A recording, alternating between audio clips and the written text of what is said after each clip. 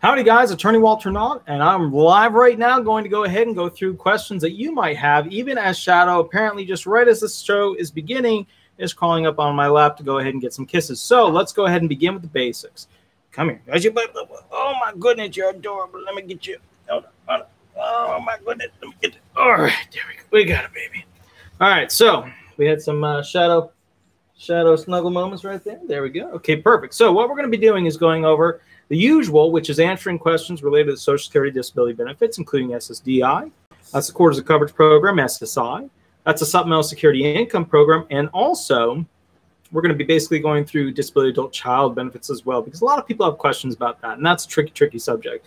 So there is somebody who called me a couple of times right before the show. I do have a bunch of people lined up to go ahead and talk with us today. So what I'd like to do is go ahead and just do some real quick basic stuff, and then we're going to call that person right back. Real quick, I mean, I'm doing this really fast. The website isn't truly ready yet. I know I always talk about it. I know you guys aren't that interested in it, but still, spaceconstitution.com. It's the idea of creating future constitution for, future nations, sovereign nations in space, stuff like that. All right. I'm not going to spend much time on it, but I'll catch up with you guys on that if you want to at that channel in the near future.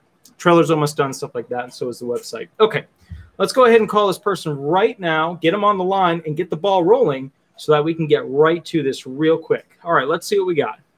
Howdy, guys. How you doing? Okay, so let's see. Okay. One second. We're going to go ahead and dial the phone number and get the ball rolling.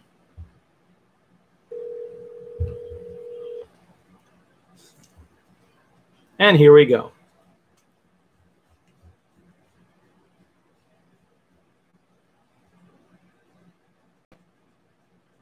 One second, guys. We'll get the person on the phone, then we should be good to go.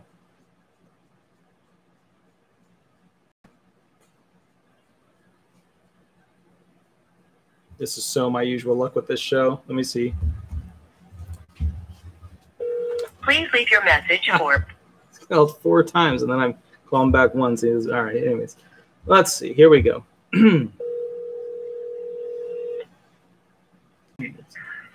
Hello. Howdy. Perfect. My phone is been acting up today, and for some reason it's not showing me every call. Call comes through. No biggie at all. Make sure you use a fake name because we are live on YouTube right now. So let's go ahead and talk about this real quick. What seems to be the question that you have? Okay. I'm trying to do the reconsideration for child disability. Now this is the weirdest thing. They just approved him to receive money, but they said he probably does need medical because basically everything that they investigated was true.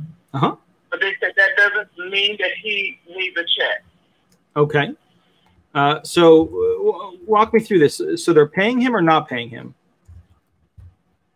They said no. They said if I want to get medical, then they just tell me the steps to go to try to apply for Medicaid. Okay, walk me through this. If I want to appeal it, then I can appeal it. How old is the child? He's 14. 14 years old. So we're looking at an SSI claim, not a DAC. And tell me this. So is the question just how to appeal into the next level, or is this like a more complex? Why did he not get found disabled?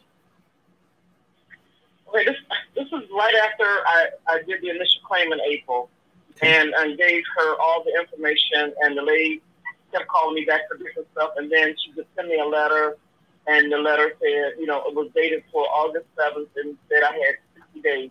I had no idea what to do, and I was like, oh, forget it, because if you're going to tell me he is disabled, and then you tell me he don't deserve the benefits, I'm confused. Okay. Because he's smart. Okay. But he is definitely disabled. Okay, so it sounds like a classic denial. Sounds like, they reviewed the claim, looked to see whether or not the individual had the capacity to go ahead and be found severely disabled under the child elements, which are the 3-step sequential process. The ways that you can appeal are pretty simple and straightforward. There's either the online appeal process, which is where you just Google appeal SSA disability claim into Google, and that will pop up and show you a link to go ahead and do your appeal. The other option is to go ahead and download the following forms: an SSA 561 and an SSA 3441. Again, an SSA 561 and an SSA 3441. And those will be the two forms that you need to go ahead and complete to submit and send in specifically for an appeal from the initial filing level up to the reconsideration level. And here's why that's important. Obviously, you get 60 days plus 5, to mail. So what that means is you get 65 days. Now, if you run into an issue where you go over that, something happens, procrastinating, whatever, you can use a statute for the 404.911 to go ahead and, to expand that 60-day allowable period. And you'll see when you look at that statute the reasons of why you could do that and what would be considered an excusable negligence form of expanding that 60 days. And then the other way you could do it is you could call the local SSA Gatlin Ave office, set up an appointment, and they can work with you over the phone to go ahead and appeal you. Okay, so you're saying I can call the Social Security office and have someone help me to do the reconsideration form? Yes, but keep in mind, with COVID going on, there's all these weird little rules, all these weird little changes, all these weird little things that are going on, which means that if they're not all at the offices like they traditionally are, many of them are home, they may not be able to do the same functions at the office that which most people have become accustomed to. So your best bet is to go online and fill out the appeal, or if you can't do that, print out the 3441 and 561 forms, complete those, and fax them or mail them into the Social Security field office. Okay, so let me see. So can you say the little form where I go online to do the appeal? Sure. So in order to go ahead and do the appeal online, it's really simple. You just go to Google, you put into Google, appeal, SSA, Social Security, disability claim. Again, appeal, SSA, Social Security, disability claim. And remember, the first 3 or 4 links are all just spam and law firms and non-law firms and insurance companies that are paying $2,000 a month to be at the top of the search menu. So the bottom line is, make sure you don't fall for any of those quick links. You want to make sure that you go ahead and find the actual SSA.gov website, and that's what you're going to use to go ahead and appeal from initial filing level to reconsideration. Okay, and when I get to that link that says .gov, basically that's what you're saying. As I Google appeal SSA Social Security claim. Did you say .gov or this claim? So it's the actual link here. Let me just give you the link. That way you have it. Hold on. SSA appeal SSA disability claim. And we're going to skip a bunch of these initial ones. We're going to go down to the appeals process. We're going to click through. Oh no, wait, that's the wrong one. Hold on.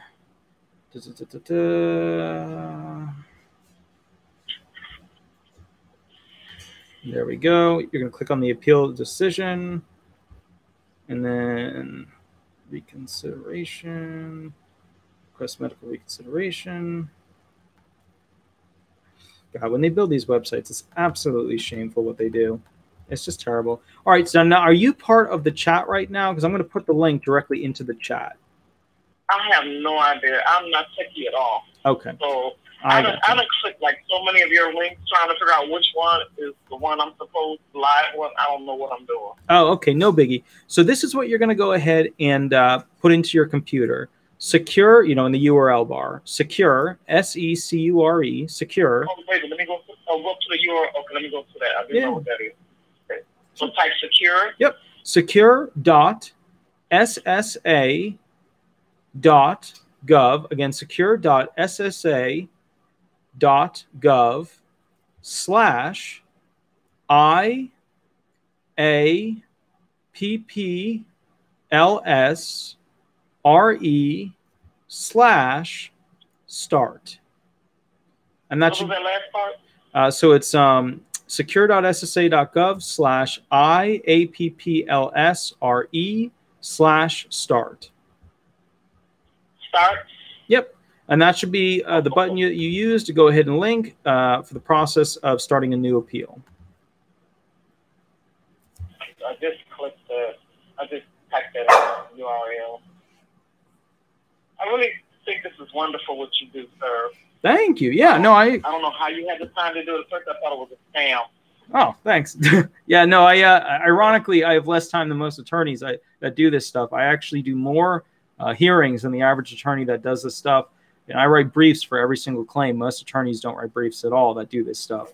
So kind of the bottom line is it is rough. And that's why, just to make it simple, it is between 8 and 10 p.m. because basically at that point, I've kind of calmed down. I'm in the final part. Either right now I would normally be writing briefs, but instead I'm doing this. And the other side of the coin is this is not uncommon to what I used to do in the very beginning with my law firm, which was I would go from library to library to go ahead and do seminars. And the seminars would teach people about all the stupid crap that was out there that was being pushed and presented in society. And there were just all these crazy, stupid things.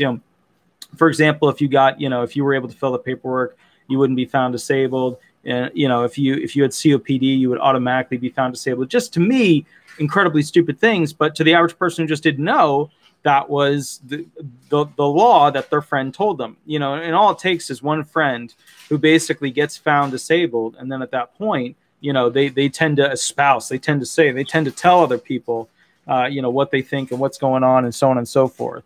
And as an issue with that, what we run into is people who are found disabled lie or don't realize that they're lying and then spread all these lies as part of it. And that's tough. It's a sad thing because the code, it's massive.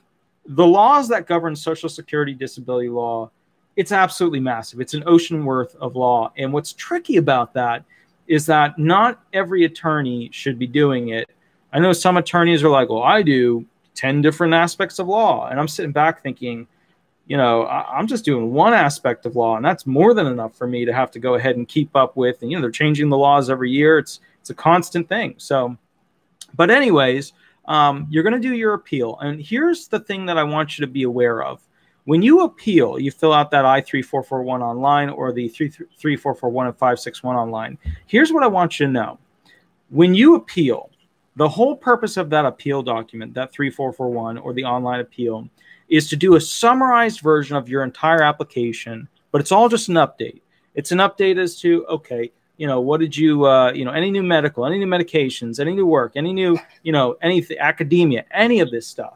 And what that means is that it's checking to see whether or not you've had any updates that which were not shared in between your last denial and going into your new appeal. And the whole point of that is to say, was there a material change? Have your impairments become more severe? And remember, at the initial filing level and the reconsideration level, they spend more time adjudicating usually whether or not a single impairment is the thing that which, the person could be found disabled by. It usually takes an administrative law judge or a more advanced DDS rep, somebody that's been around for a little bit longer, to go ahead and basically look at the tougher question. And the tougher question is, okay, considering all of the impairments, would this person still be able to work in the national economy at SGA levels, which is just a fancy way of saying earning a certain amount. They don't work. This is a kid. This is not for an adult. And that's all I kept finding was stuff for adults. I couldn't find anything for a child. And it just overwhelmed me to the point that I just, forget it. Because, first of all, I have never, ever had to do this. And this is a grandchild of mine. Mm-hmm. And I just had gotten them back from Ohio to Florida. Sure. So the whole thing is they, after I had given them, I didn't even know that they had him on medication. I didn't even know all the things that had been going on. They didn't tell me anything. And they let me, once I took legal custody and got him, and he was responding really weird. And after my 3 days, then he told me probably because he had his meds. And I go, what meds? And when he tells me I don't have them, I'm like, and when I'm calling back, now COVID is taking place and nobody's responding. Right. So I had to take the initiative, get a doctor form. When it had to see the doctor form, then I called Social Security and the lady walked me through and filled out the application. Mm-hmm. So now then I had the person that was going to adjudicate it, she reached out to me and told me she needed this, and this, and this, and I sent her everything that I had that I knew to give. And then she said she wanted the state doctor to see him. Mm-hmm. Well, the state doctor saw him and diagnosed him depression, ADHD. He said he wasn't sure if he was bipolar he didn't want to say bipolar, but he was definitely the other two, but because all of what he had been through. And but he's really smart. But the whole point is, so she thinks because he's an honor student, basically what I got from her is because he's an honor student, she thinks he's functional like other kids, but he's not. Because in here, I have to make him take baths. I have to make him brush his teeth and things like that, his hygiene and things like that. Well, and the smarter kid, he try to make me think because I keep asking him is why he needs this. It's just it's a word game with him. You understand? To make me like I'm the problem. So he has been through different things since then, and he has worsened because he still is not on any type of meds, but he has been in a crisis center for 3 weeks. Since then, I had to call child services because I was like, I can't handle this, okay? Because I'm not, like I said, I've never been through anything like this. So, you know, there really are no help whatsoever. I don't even know how people deal with them, but they really were no help, and they basically want to say, okay, we're going to make all these appointments, but they did nothing. Nothing. So these 60 days have been like a nightmare. I have almost lost my job because of him, because I work from home. So when he doesn't get his way, he gets loud and makes noise, and I have to have it quiet. So then I got to mute the phone, come in and deal with him, and then go back. And this has been ongoing. Since he's been here, I've been diagnosed with hypertension. I never had it in my whole life. Okay. So I'm really trying to get help, and I don't know what to do. And then I was going to just say, forget it because she won't help me. And then somebody said, no, don't forget it. Go on YouTube. You can find one of those attorneys. That is the reason why I did it. And you were the only one that I saw that offered the show. And I'm like, wow, that's amazing to me. I don't know what nobody else can, but I found it to be amazing. So that's the reason. Yeah, here's what so I'm going to give you a little roadmap to work on. First and foremost, I want you to go look up the 3-step sequential process. It's called the 3-step sequential process. Okay. I got that.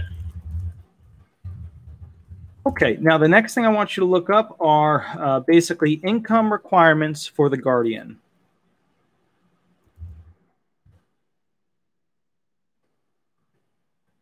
Okay.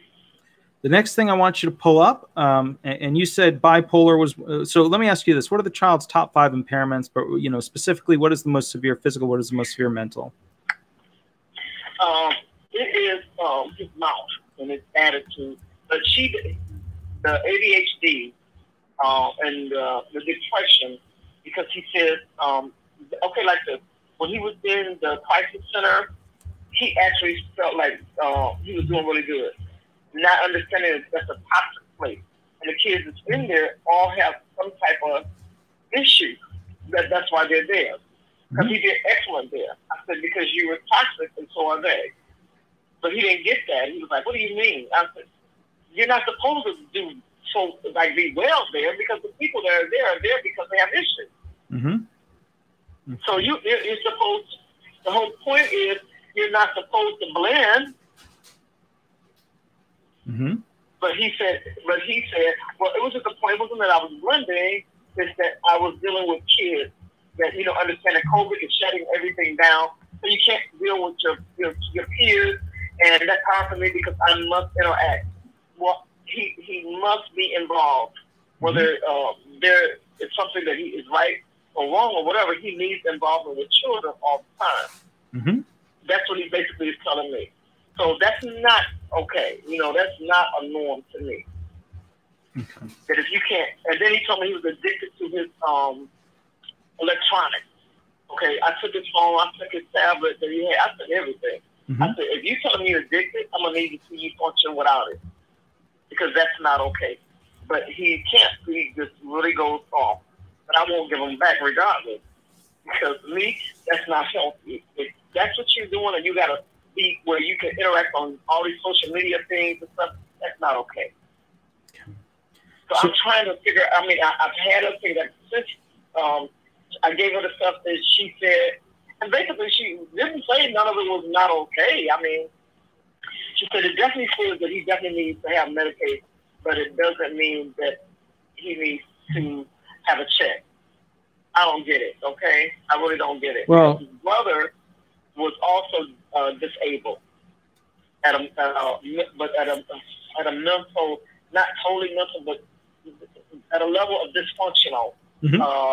Not thinking like everybody else, but he could do anything else he did, and they called him eligible. I'm confused. Okay, so let me kind of give you, this is a complex situation. What's happening is the mother obviously isn't part of the child's life for some reason. The mother can't have the child or is incapable of taking care of the child. And traditionally, the child, by and through the mother, because the child is under 18, should automatically be obtaining and utilizing Medicaid. So they're saying he should be able to, through a new guardian, hint, hint, making you the new guardian legally, be able to go ahead and utilize Medicaid. What they're also saying is if he had Medicaid, they would be able to go ahead and do medical work on him, and then the child would get better over time. However, what it sounds like you're saying is he's probably not going to get that much better. So, and you already got him a doctor. You took the initiative, which is amazing. And frankly, the things you're saying, the tough love, the pushing, you know, to go ahead and make sure that he's aware of what's going on and not letting the child abuse video games, not letting the child be abusive towards adults and or, you know, parental figures or authoritative figures like teachers. That's excellent. If we had more parents like you, we would not be in the situation we are in as a country. So I want to go through some things with you real quick. Write these listings down for me because they're super duper important. Okay, for the depression. Yeah. What did you say? I was trying to hear on your site when you said about the listing. The page that you told me to go to, it won't load. I don't know what's wrong. But it's not loading. It just keeps trying, but it's not actually loading. Okay, so let's do this. I need you to put in front of secure.ssa. So in front of the secure word, I need you to put HTTPS colon / and then, yeah, that. So try that out. Okay, let me go there. Yeah. I've been talking to you, waiting for it to load, and hadn't done it. Are you on Chrome or Safari? Yes, I'm on my Chromebook. That's good. Yeah, because Chrome's Chrome does a good job with it.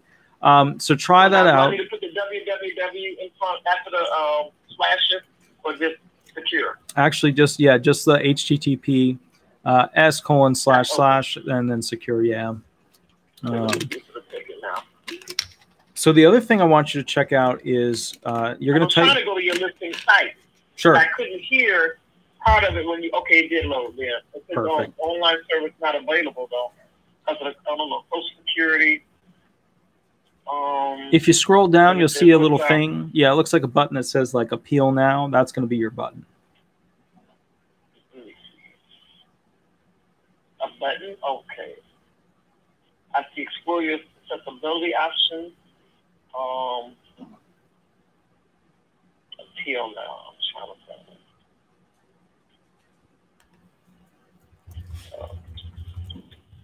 That basically, I don't see it. I see search, menu, languages, sign in, sign up, and then it says online service not available. So security. I tell you what, let's do this. Email me. And then what I'm going to do is I'll send you some link options specifically for their website.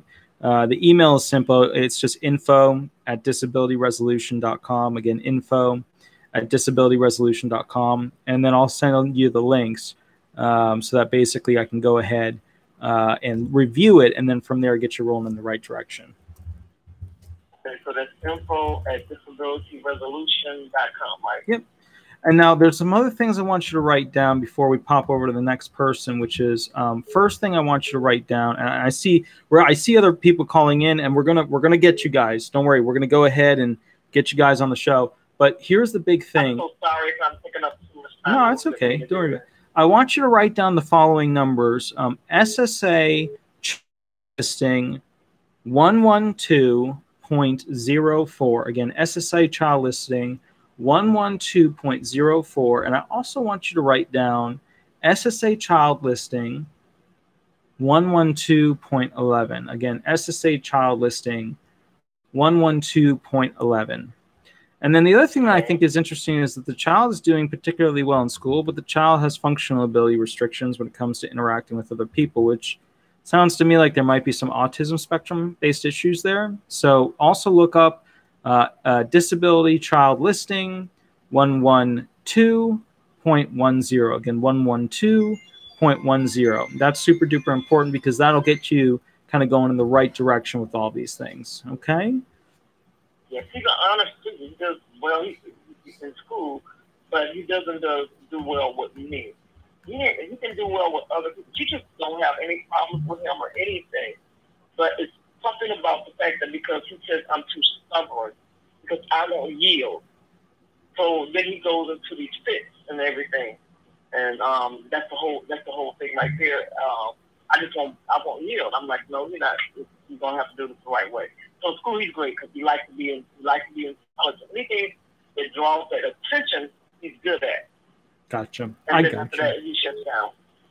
Well, I tell you what, I'm going to go ahead and pop over to the next caller. Shoot me an email, and I'll help you out. And keep in mind tomorrow. I'm going to be, Fridays and Mondays are tough for me because I truly do process more claims than most attorneys that do this. In fact, it's about 1 3/4 more than the average attorney that does this for a living. So Fridays and Mondays are tough, but I do work on Saturday and Sundays, so I can always get back to you then. Okay. Well, the whole thing is I'm at my last day because yesterday was the 60th day, so now I'm working with the 5, and I'm actually a Sabbath keeper, so I do nothing on Saturdays. Okay. It's a holy day. It's a holy day. Sure. And I just wanted to try to do this tomorrow and get it done. I wanted to just get the information so I could sit down and do the form. Can I send it to them online, or do I need to just fax it or mail it? You can send it to them online. You can. Well, here's the thing: you're not going to have their email. You're going to have to fax it to them, or you're going to have to mail it to them. One day you'll be able to email it to them or upload it through your online SSA profile, but they're not there yet.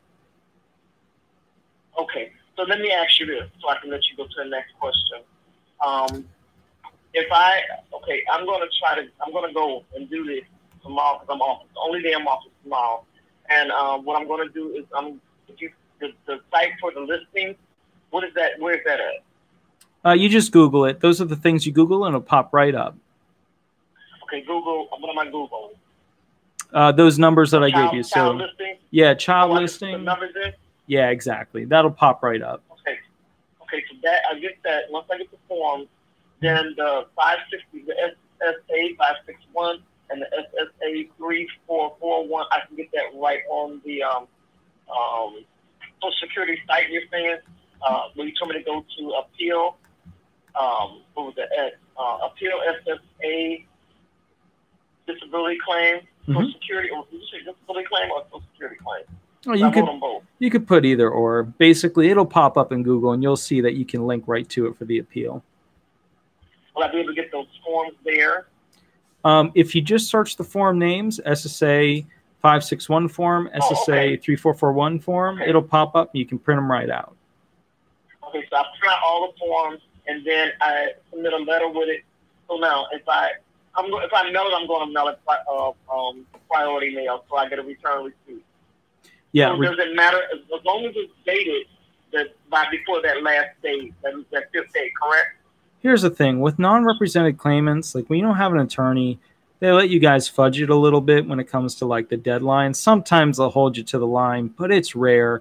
The bottom line is they'll basically go ahead and even if you're just a tad bit late, they'll usually allow it to go through. Another thing you can do is you can just send a letter to the SSA or call them and say, hey, look, guys, I'm going to be a little late with this. And that gives you, that tolls it. So you get even more time after that. Okay. I'm going to call the worker that did the application because she was real helpful and let her know because I've been stretched with this kid from those 60 days. Like I said, I ended up on medication myself for hypertension. Sure. And I never had it. So I'm not going to hold you up. You're wonderful. Thank you. I'm going to subscribe. I'm going to give you 5 stars. And anybody that don't appreciate what you do, I don't know what's wrong with them. Thank you. You don't have to do this. You're doing this for free. Yeah. There should be no negativity from this whatsoever. Thank you so much, sir. Whatever happens, I'm going to come back to you and say, I'm not techie. Somehow I'm going to let you know the result, because I think that's important for you. Yeah, absolutely. Well, thank you, ma'am. Have a wonderful night, and I'll catch you a little bit later.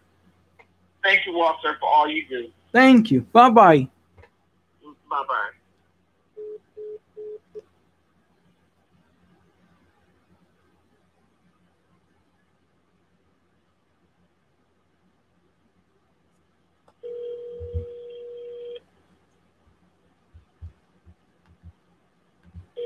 Hello? Howdy, good sir. Attorney Walter Knott, you are live on YouTube. Make sure you use a fake name while you're on here. How can I help you? Good. Thank you for accepting my call. I appreciate that. Absolutely. Okay. I'm in the process of Social Security disability claim. How can I help you? And I filed it. I hired two what you call the big box law firms. Definitely two big mistakes. Sure. I terminated it, though. I couldn't deal with not being able to talk to people when I called. So I'm doing it myself, and I've already filled out the application, and I was just finally diagnosed with the facet arthritis, bone spurs, and the compression on the nerves, and, you know, all that kind of stuff. Is that enough to win a disability case using the grid rules also? How old are you? I'll be 62 in March. I'm 61 right now. What were the types of jobs that you did within the past 15 years? And then also, remember, go ahead and mute your computer, because it's doing a little bit of a feedback. There we go. Perfect. Okay. So here's basically, walk me through past 15 years. What were the types of jobs that you did? One job for the last 17 years. I've been gone from it. I left May 31st of 2019. I was a transit bus driver for the city that I live in. Yeah. In Florida. Yep. I'm just below where you're at. Okay. Yeah. In Port St. Lucie, if you know where that's at. I was Facebook marketplacing there the other day. The other day. Indeed, indeed. Yep. Okay, so let me ask you this. What's your alleged onset date, and how old were you at your alleged onset date? I was 50. Was I 60 yet?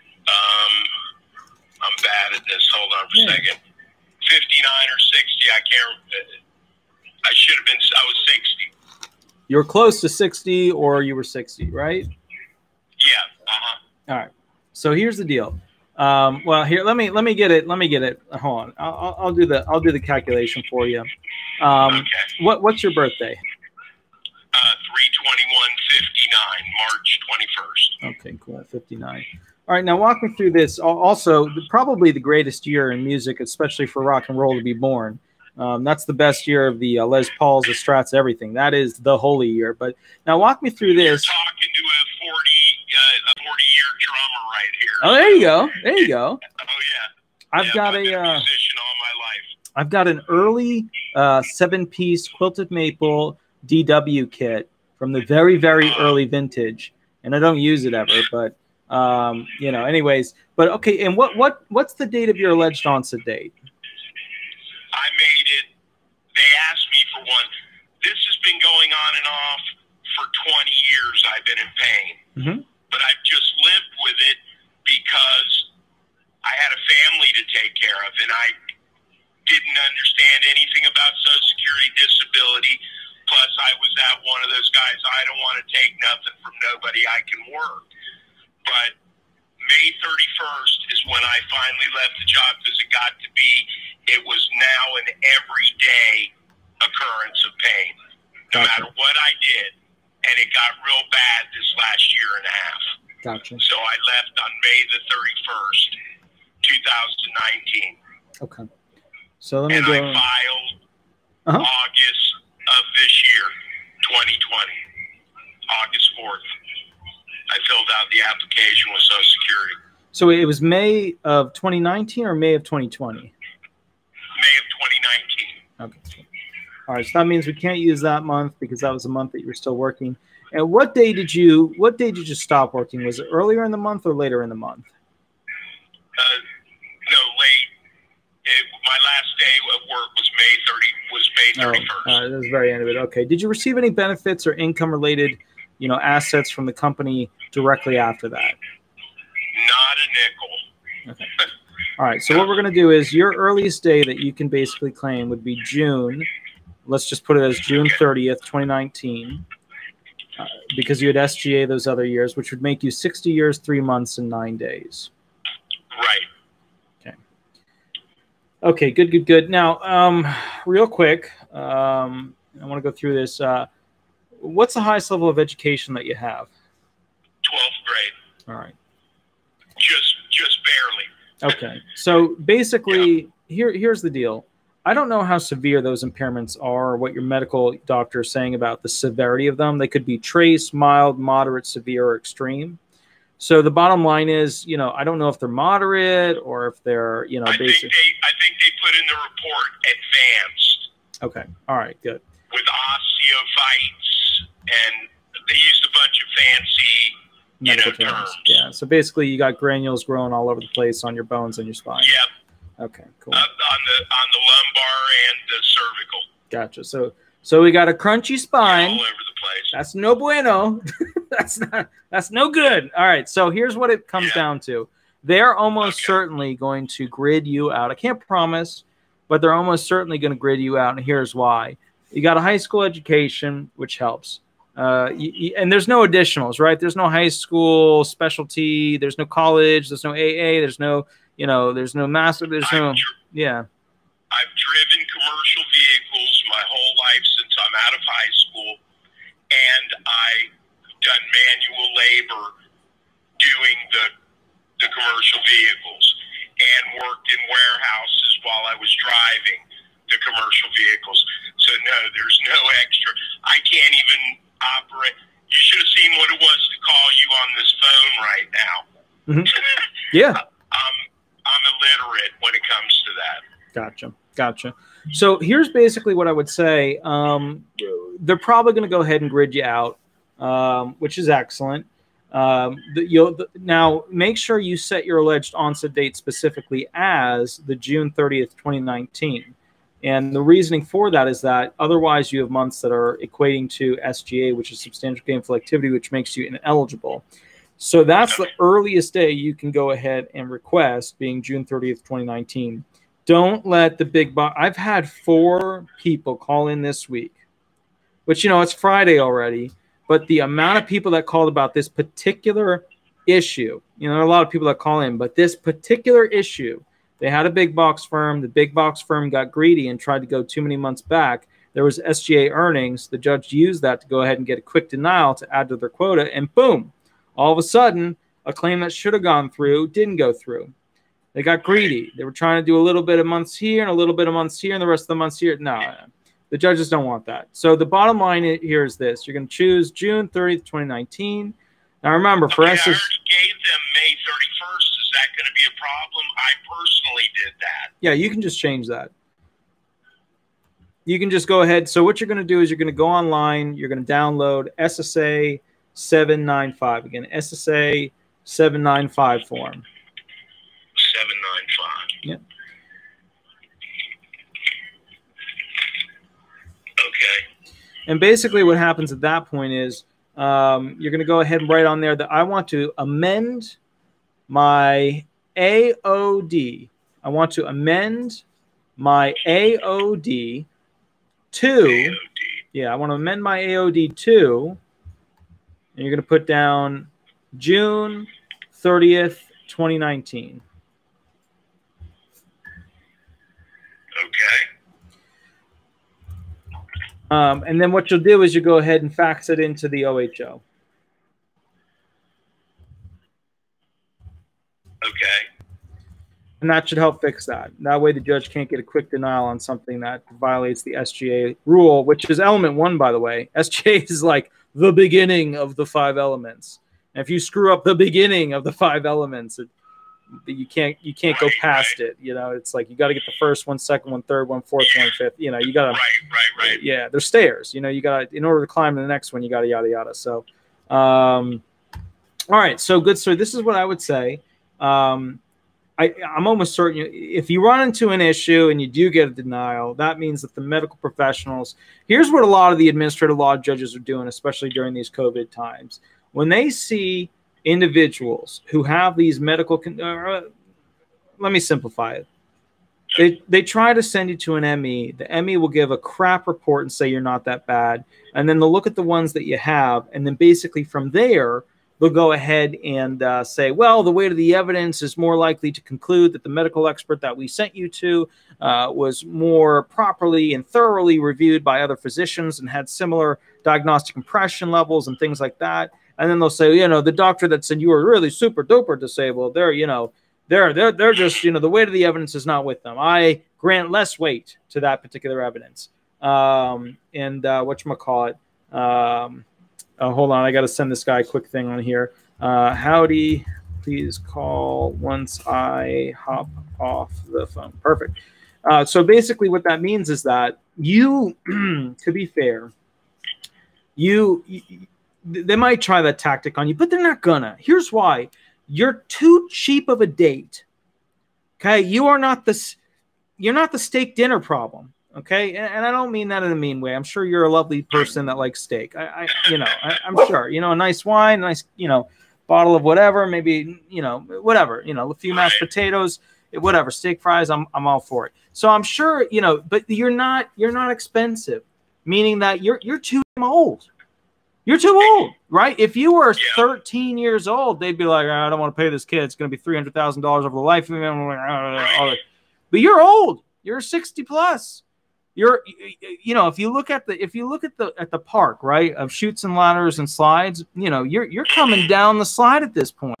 You know. Yeah. You know, you're in the one. That's kind of what I figured. You're right. That I was right in the right spot because I'm going to collect Social Security. That's another question I have for you before you get off with me, but go ahead, keep going. I'm sorry. So basically, what it comes down to, and it's really simple and straightforward. They're going to grid you out. You're not going to have CDRs, continuing disability reviews, purely because you're just too old. You're too cheap of a date for them to pay.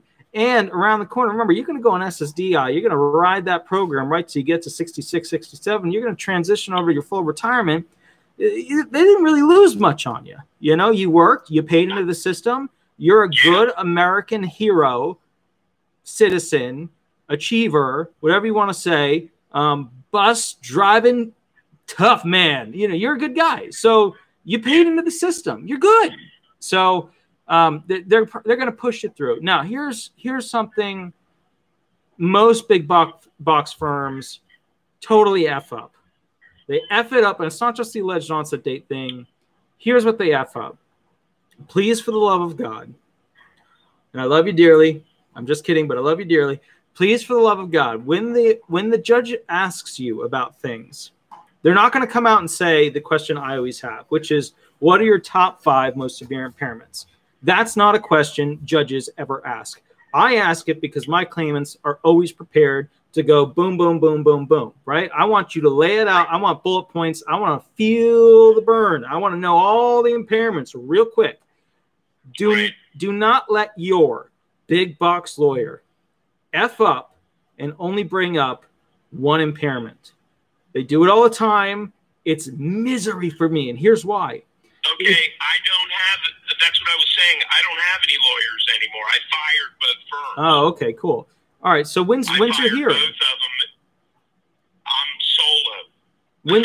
When's your hearing? I'm still at the beginning. All I've done so far is filled out the original application.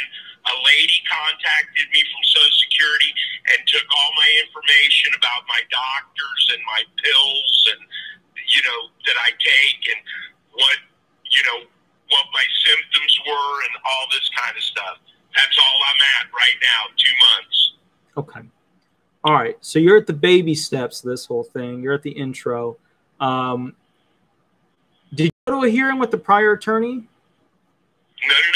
They never did. No, we didn't do. they sent a couple forms. That was it. No, I fired them too quick. Good. Okay. All right. So here's what I would say when it comes down to it.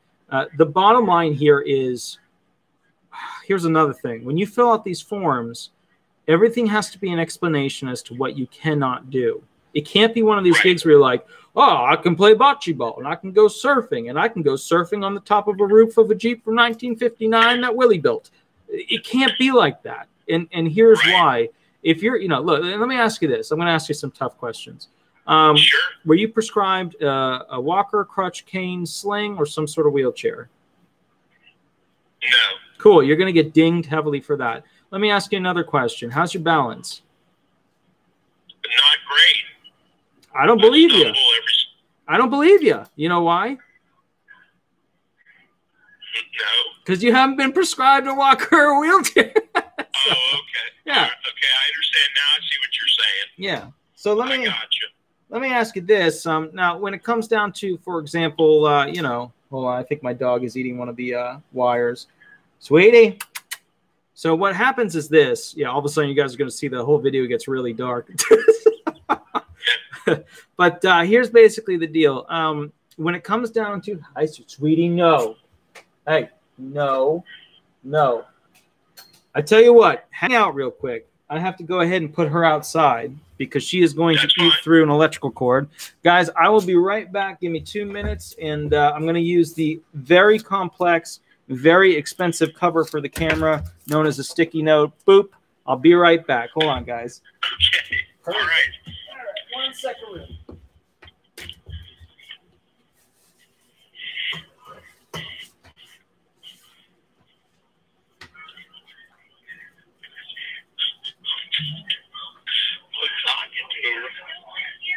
I know you don't care though.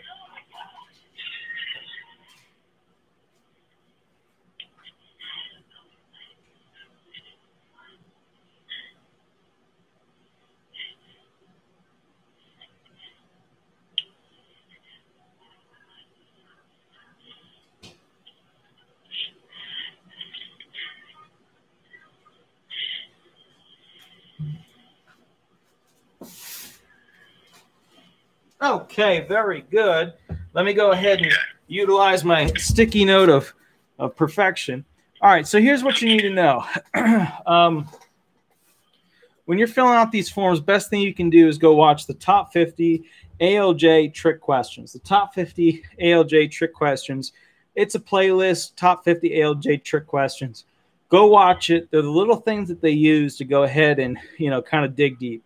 It'll also teach you about essentially what they're looking for when asking you particular types of questions on the 3373. The 3373 is the form about medications. What do you do all day? You have any hobbies? Have any pets? Have any kids? Have any spouses? Anything. So with that said, go watch that. The other thing you want to go watch are the top 200 social or disability hearing questions. The top 200 Social Security disability hearing questions. That'll help you immensely with the process related to understanding kind of the tricks and little things that are popping up. Now, when you fill out these forms, don't leave things blank. A lot of people like to leave things blank, especially on the, do you have any personal upkeep limitations? I don't know what it is with everybody, but they like to go ahead and leave that section blank. And that's like, can you get dressed? Can you take a shower? Can you go to the bathroom? Can you, that kind of stuff. I mean, look, so let me ask you this. Do you have any personal upkeep issues? It's hard to do everything because I can't move good anymore. I'm so stiff. I can barely, everything is not fluid anymore. Mm-hmm. So the smallest thing,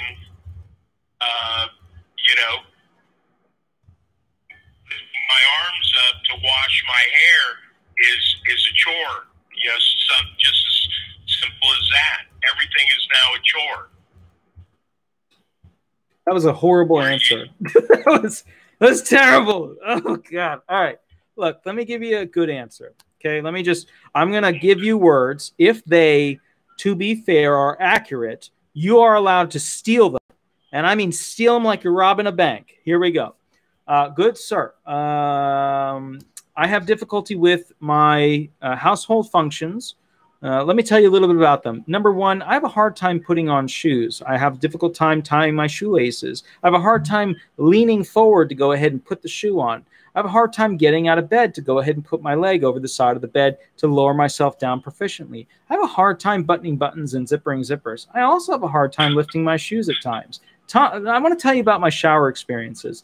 I have to go ahead and climb over a small area in order to get into the shower. I'm unable to do that very well. I have to use special assistive bars to go ahead and get me into the shower. And also, it should be known that when I'm walking, I can't walk over curbs. I have to go ahead and have something that can lead me up from difficulty with lifting my legs due to the shocking pain that I have that shoots down from my spine, which is terribly, wonderfully horrible. All right, let's go on to the next thing. When I have to go to the bathroom, it's difficult for me to sit down, stand up, reach behind, and or reach out to get the toilet paper. When I have to go ahead and cook, it's incredibly difficult for me because it's hard for me to lift pots and pans, stand by the stove, follow recipes, read recipes, take oral statements from people to complete recipes. Yeah, man, this, you know, that's a good answer. That's got some meatballs to it. Your answer was like a grape, and that's fine. You know, everybody likes a grape, but we need sustenance. We need an Italian meal, you know? So, but we don't want you cooking it. We want somebody else in the house cooking, cooking it. So, yeah. Perfect. So, okay. What area of the country are you in? Florida. Oh, the best part of the country. All right. So, and look, I don't want to be a naysayer against places like Oregon, California, New Jersey, you know, Georgia, or other places. I don't want to be a naysayer against those places. But if you have ever been to Florida, or if you're watching this show and wondering what Florida is like, imagine tropical paradise pictures, and then just imagine people being happy. And that's what it is, plus hurricanes, giant mosquitoes that know how to beat people with baseball bats. And of course, you know, basically we also have the issue of, I'm trying to think of something negative about Florida, but it's just not coming to me. I have so many for New Jersey, but none for Florida. Help me out. What's another negative thing for Florida?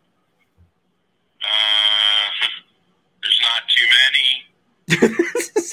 Again, another terrible answer. What are we going to do? All right. All right. What about? You see why I never filed Social Security disability. That's right. Alligators. That's good. That's good. Yeah. We have gators. I have one over there right now.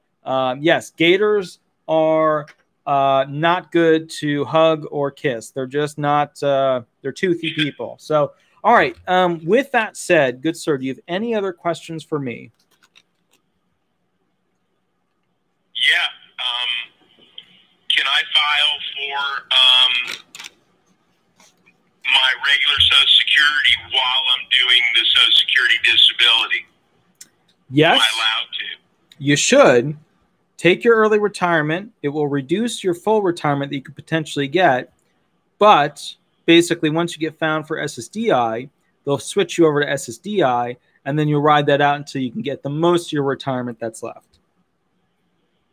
Okay, so I can still get a check though every month and starting March. Correct. Okay, that's what I wasn't sure about. Mm-hmm. All right, you answered. You've been great. I really appreciate this. This is a good thing. I've been following you on YouTube for the last couple months now, and I'm going to keep on doing that. Excellent, good sir. Very good. If you get a chance, go on to Avo or Google and leave 5 stars. I'm trying to make a little farm where I harvest them. And the problem is not everybody likes to pull out 5-star tomatoes because it's a little bit of work to fill them out. But I would say this, it helps me be competitive against the mega machines out there that pay, you know, $2,000 to $5,000 to Google every month. Some of them pay $100,000 to Google every month. But the bottom line is it helps me be competitive because people see that and they say, wow, that's really great, you know? So, yeah. I will do so. Perfect, good sir. Have a wonderful night, and I will catch you later. All right, take care. Thank you very much for your help. Absolutely, good sir. I'll catch you later. Bye-bye. Bye-bye.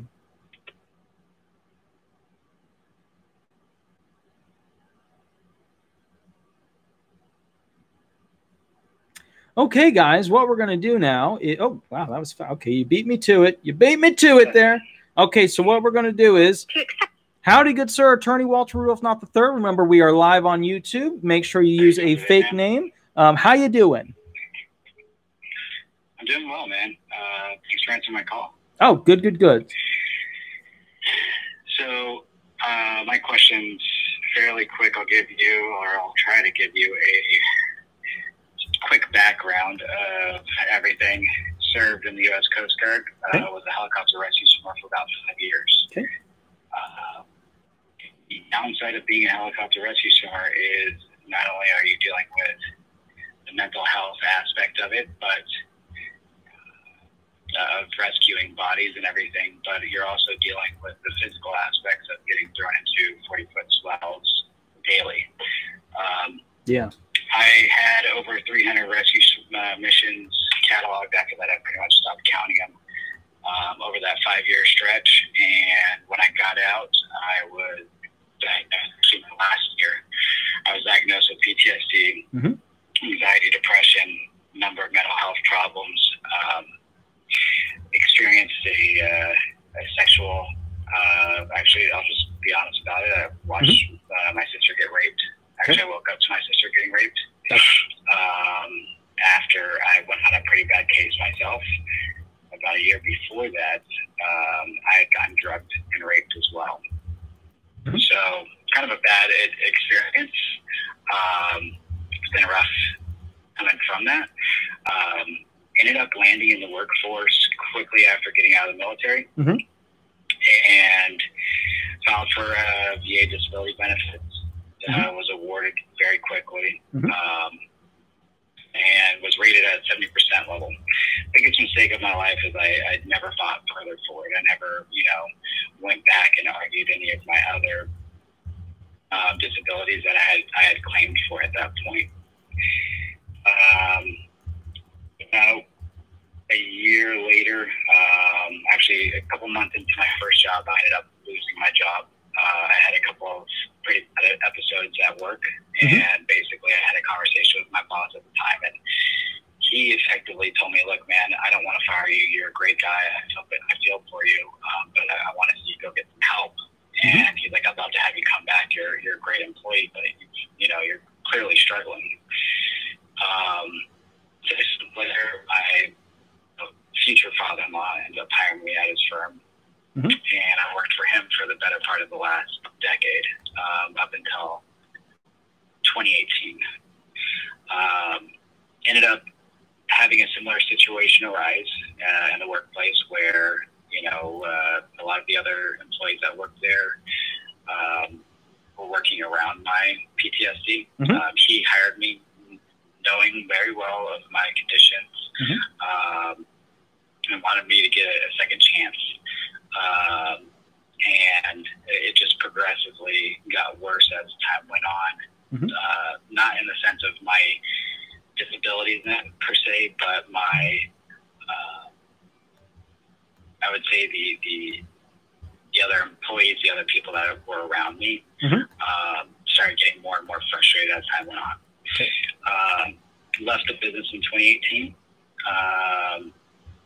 Kind of a similar situation where he pretty much said, I'm eliminating your position. I'm really sorry, but it's becoming too disruptive for everybody else.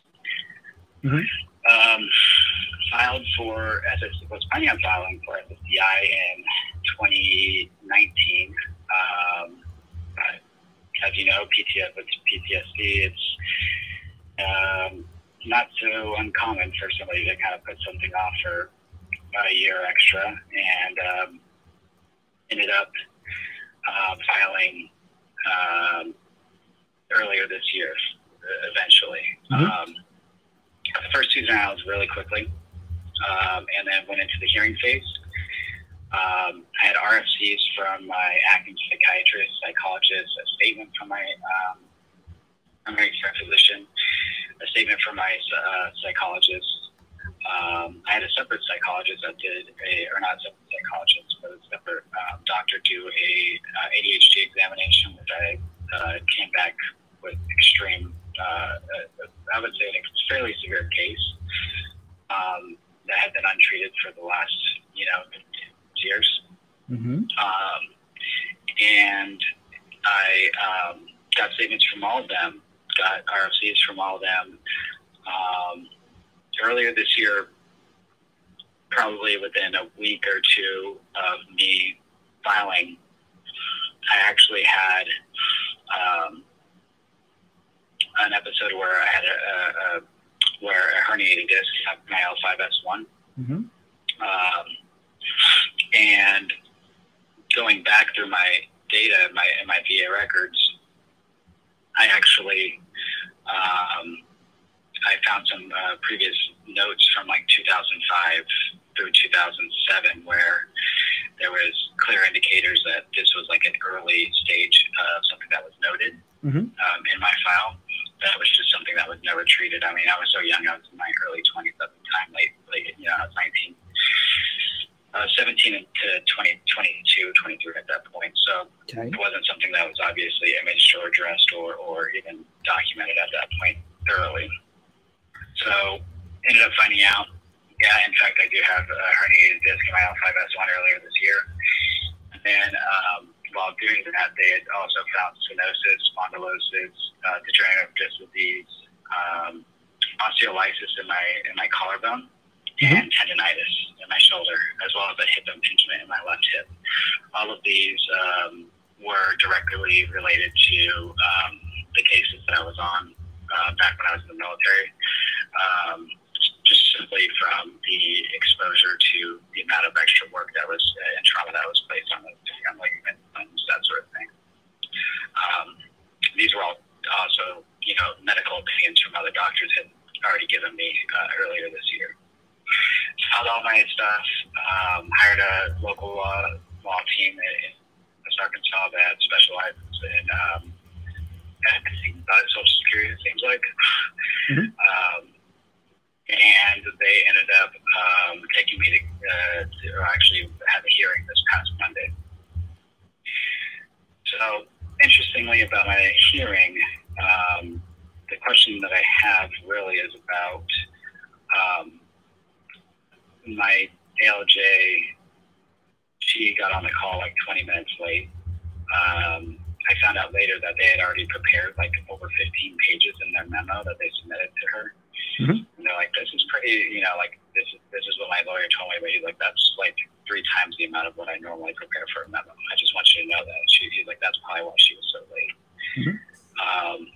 She didn't ask any questions in the upfront other than, obviously the typical, what's your social, what's your date of birth, birthday, your name, your address, that sort of thing.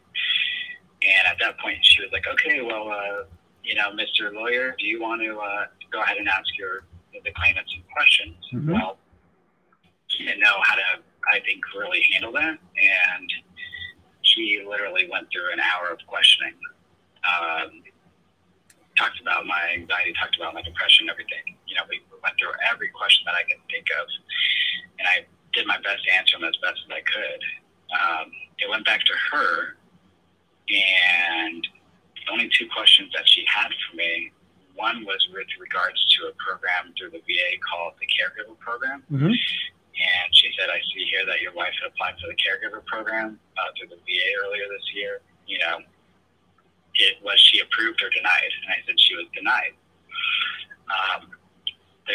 I can go further in on that, but if you would like, but at that point, she just said, okay. And did you, I see here that, you talked about how you have side effects for dizziness and all these other things. And your physical therapist had notated on his notes that you do use a cane occasionally. And I said, yes, ma'am. When my wife isn't around the house, if I'm at home alone, I sometimes may use the cane to help myself get out of bed and get over to the restroom and back to bed. But that's it. I don't ever really go out in public with it. I'm, kind of ashamed being 32 years old and limping around and having all these back problems and not to mention all the other side effects that are caused from some of the medications that I'm on. So kind of stray away from that completely. After that, the only 3 questions, she had 3 hypotheticals for for the vocational expert. Mm-hmm. It was pretty simple. The vocational expert, she basically gave every condition that I had to the vocational expert, and it came back with 0 jobs available. Mm-hmm. She then eliminated everything except for my mental health stuff, so just the physical aspects, and it came back with like 45,000 jobs or something in the nation. Mm-hmm. And then she added in 15% of his day would be distracted. Mm-hmm. Off task. Sure. Like, yeah. I forget what she said. It was like something like, distracted or unable to focus or something like that. And that came back with 0 jobs available. And at that point, she said, "Okay, Mr. Herc, okay, Mr. Justin, sorry, I want to keep my privacy, of course. Sure. I'll, thank you for your time. That's all I needed to hear." And then she went out at closing, or asked my lawyer if he wanted to, of course, cross-examine the vocational expert. And after that, the hearing ended. I got off the phone, got back on the phone with my lawyer, and he's like, "Okay, well, we'll just see what happens." And that feeling of not knowing what's going to happen is just driving me crazy. And I wanted to get your second opinion on kind of what your thoughts were on the vocational expert stuff, and I guess where you think. What 3 jobs were proffered by the vocational expert to the judge? That's what I want to know. 3 jobs that were offered? Yeah. One was a rental. It was like an equipment rental, something or another. Mm-hmm. Which doesn't make any sense to me because I'm hypervigilant. I have issue with people directly. Mm-hmm. That's clearly documented mm-hmm. in my files. The other 2 jobs I don't recall because at that point my lawyer was being frustrated with the examiner and the vocational expert, and so he was like texting my phone, so I couldn't really hear it, what they were going over, because I was reading his text messages, like concerned about like why is my lawyer texting me right now? But all right, so just a little side note. Okay, so why was he upset with the vocational expert? What seemed to be the thing that was bugging your attorney? Because I don't usually. They were. So one of my issues with my left shoulder is tendonitis. Uh-huh. And so when I went in for my physical exam earlier this year with the Social Security people, they noted that I have the inability to bring my elbow above my shoulder. So the ALJ and my vocational expert were kind of arguing back and forth about how they wanted to categorize that. Mm-hmm. Eventually, the judge was like, told the vocational expert basically just stop arguing with him. And what were they arguing over? Block off any jobs available for my left arm. What were they arguing over? I mean, what really got him going? I'm sorry, you cut out. Well, what were they arguing over? What really got him going? Oh, they were arguing over, because he was saying that the left arm, the way that the categorization of my left arm would be, was that he couldn't, because she had originally asked for him to,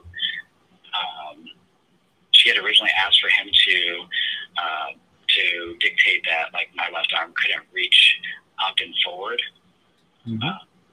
Like beyond that 90-degree level, mm-hmm. Up and forward. And his argument was, well, I can't really just do up and forward. I would have to be lateral as well. And they were like, it's not like. All right, so range of motion. She was explaining to him, like, okay, well, like, just knock it all out. And he was like, well, if I knock it all out, then da-da-da-da-da. And she was like, I told you to knock it out. Like, just the whole entire left arm, stop. Mm-hmm. Okay. So. All right. My opinion, and how old are you? 32. Highest level of education? Highest level of education is high school. Most complex job you've had within the past 15 years? So, financial planner, which I get categorized because I was less than 4 years. They also categorized me under I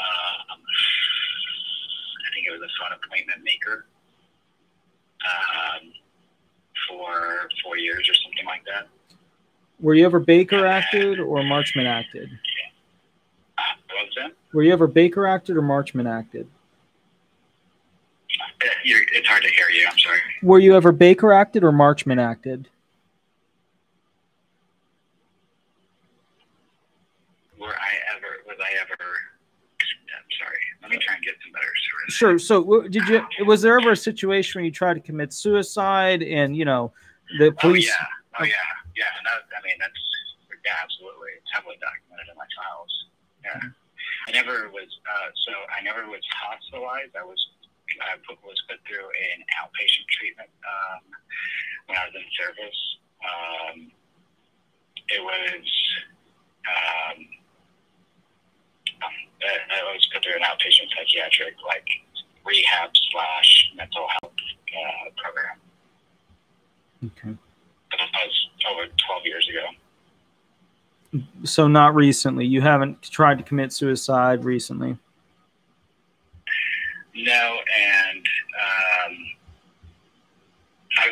recently in the last 3 months, I was put on a suicide watch by my mental health team. My last 4 months, and they. This is a different story, but the VA locally had advised me to check myself into for an inpatient program through them. Mm-hmm. Sure. I didn't refuse care, but I basically told them that I would.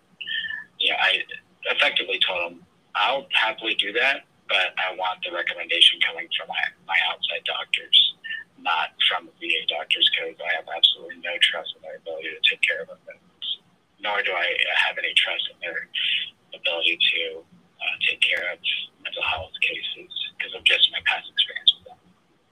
A lot of people have that feeling. I'm not a VA person myself, so I don't personally know. But all right, this sounds like a potential approval. It sounds like the judge gave themselves a little bit of wiggle room, specifically with outlining potential jobs in the national economy. But the big keynote here is that the judge gave a 15% off task. I don't know the judge. Are you Florida or are you somewhere else? I'm in Arkansas. Okay. She's actually not only a judge that's based out of Louisiana, but she, in the last 2 years, started working in Arkansas. Okay. So basically, just so you know, I know all the, Florida judges pretty darn well, that I go in front of quite often. But when it comes to Arkansas or, whatever, Texas and things I just, so whatchamacallit. So here's what I would say. The judge could have been just putting it out there as a 15%. The way it works is when you're over 10% off task, you are work preclusive, which means that there's no jobs in the national economy that which you could do. However, some judges will just throw that out to go ahead and not allow the attorney to ask what's the off-task percentage, because then we go into a spiel about, okay, well, what about this? What about that? What about this? One thing I have a question about is, did the judge limit your ability to be on a line? Did the judge limit your ability to go ahead and be around machines with moving parts? Oh, yeah, totally. Okay. Yeah, she told me, when she was going through the physical stuff, it was inability to, it was a light job duty is what she had allowed me, with ability to lay down and rest.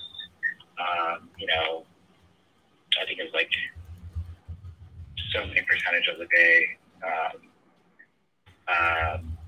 It was, allowed to, or not allowed to touch any chemicals or anything like that. Didn't allow me to go up ladders or stairwells. allow me to crouch, kneel, any of those things. Okay. This sounds, yeah, this sounds like a hypothetical analysis where there were a lot of limitations proffered by the judge. So this is very likely to be an approval. But we must check, what was your alleged onset date? So alleged onset date was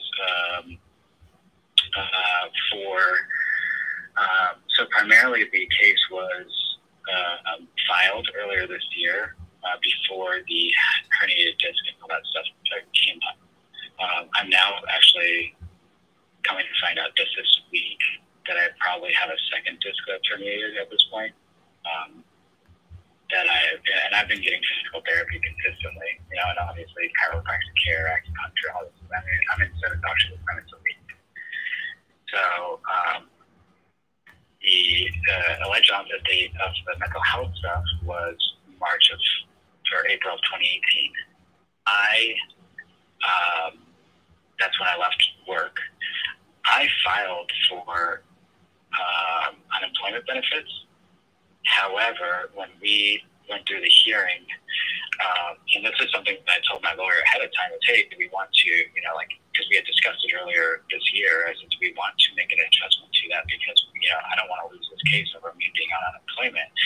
And his question was, well, you know, what was the point of you going on unemployment? And I said, to be honest with you, man, my goal was I was going to get back into the workforce. You know, I started opening up Pandora's box with starting to go back to therapy, starting to actually, you know, not going back to therapy because I'd already been going to therapy for years, but starting to actually re-engage more so than I had been with my mental health team at the time. And I started to realize that this was, you know, my mental health and my, you know, basically my ability to stop myself, hurt myself is more important than me getting a job. All right. Well, let me. Like, well, you know, you're going to either kill yourself or you're going to wind up. Yeah, I got you.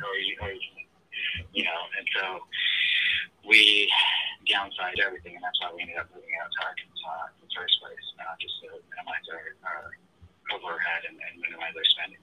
The other factor that comes into play with this whole situation is a year ago,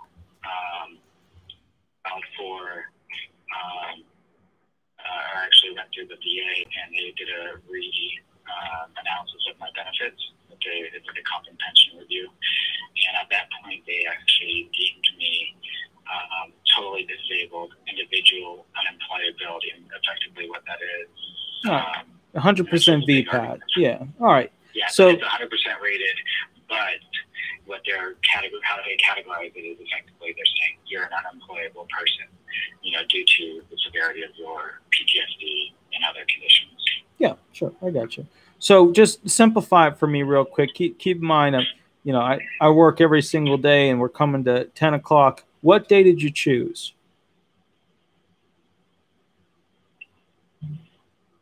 When we went through when we went through the questioning with my lawyer in front of the judge, he wanted to sure that, you know, I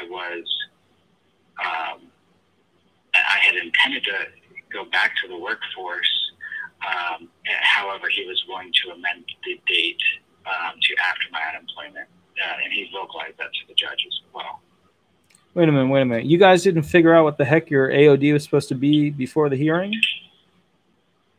The AOD, I'm sorry, yeah, I didn't know what my AOD was before the hearing. Well, didn't you guys figure out what the alleged onset date was going to be before the hearing? Yeah. My onset date and the decision, or the onset date of my was the date after I started working. I stopped working. But what he told the judge, and what we had during the hearing, he had explained to the judge was, you know, after we had that same conversation that I just made, was that he, that in his opinion, you know, or like from his findings, that he was like, look, you know, Mr. Smith wanted to go back to work, but the severity of his, you know, of his mental health outweighed that. And so at that point, he continued to try and work on himself and better himself to get back failure. If you would like us to make an amendment to the date, please let me know now. I would be happy to do so.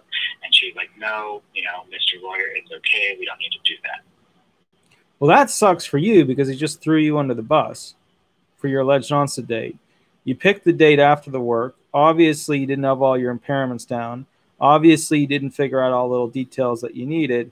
And now push comes to shove. Basically, what you're at is he's saying, we picked this date, but, we're really okay with a later date because, hey, a later date would be acceptable because, hey, he really didn't have all the medical documentation that he needed until ... such and such date. Did he even mention a better date, or was this more of like a, farther down the line might be a better AOD? Well, his argument to what he was basically telling me before we sat down with the ALJ was that, effectively because I went on unemployment, that I wasn't, that I was not allowed to, basically receive SSDI benefits for those months at all. And so he was saying, like, we can, if in an ideal world, obviously we'll get it for, April of 2018. But if not, worst case scenario, she bumps you back to October. All right. That was a very bad maneuver on behalf of not only you and your attorney, because now you're putting it on the judge's plate to figure out if this should be an open and close period, then followed by an open period continuous. You realize that you've now given the judge an AOD that has some months in there that are over SGA for receipt of income from a program government-based that you can't be found disabled for. I would immediately amend your alleged onset date to the date after you're receiving those benefits. Make it easy for the judge. Like, no offense, but you can't F it up. And that's effing it up. Yeah. And here's why it's effing it up. You just handed to the judge an unprepared case. You should have had that figured out before the hearing.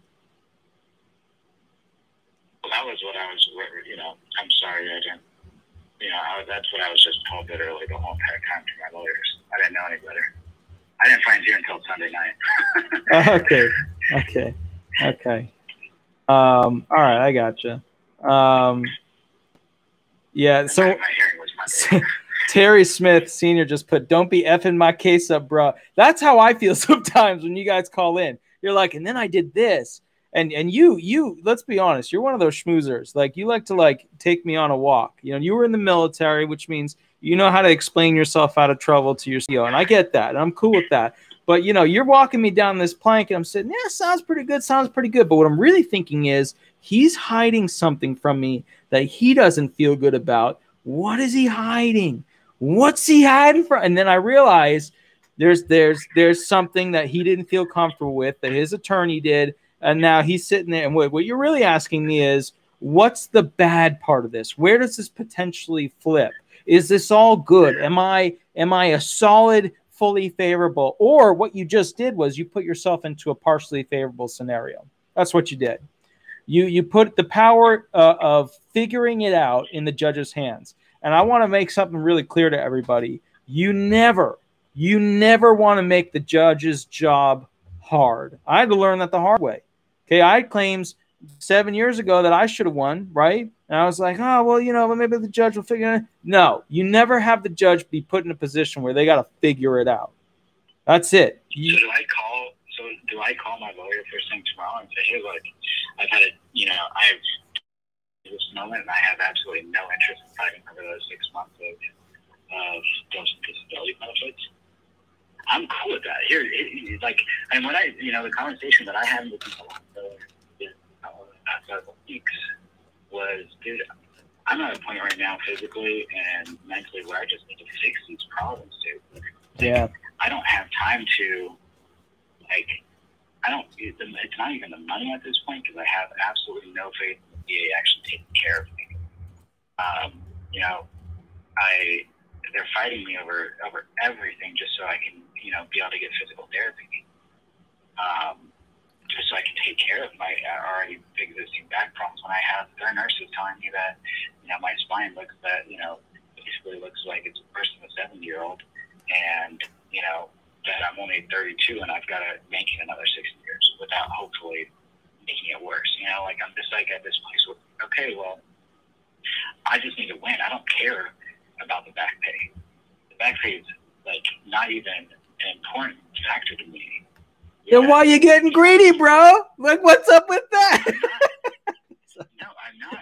No, literally, that was the recommendation of my lawyer. Yeah, no, I gotcha.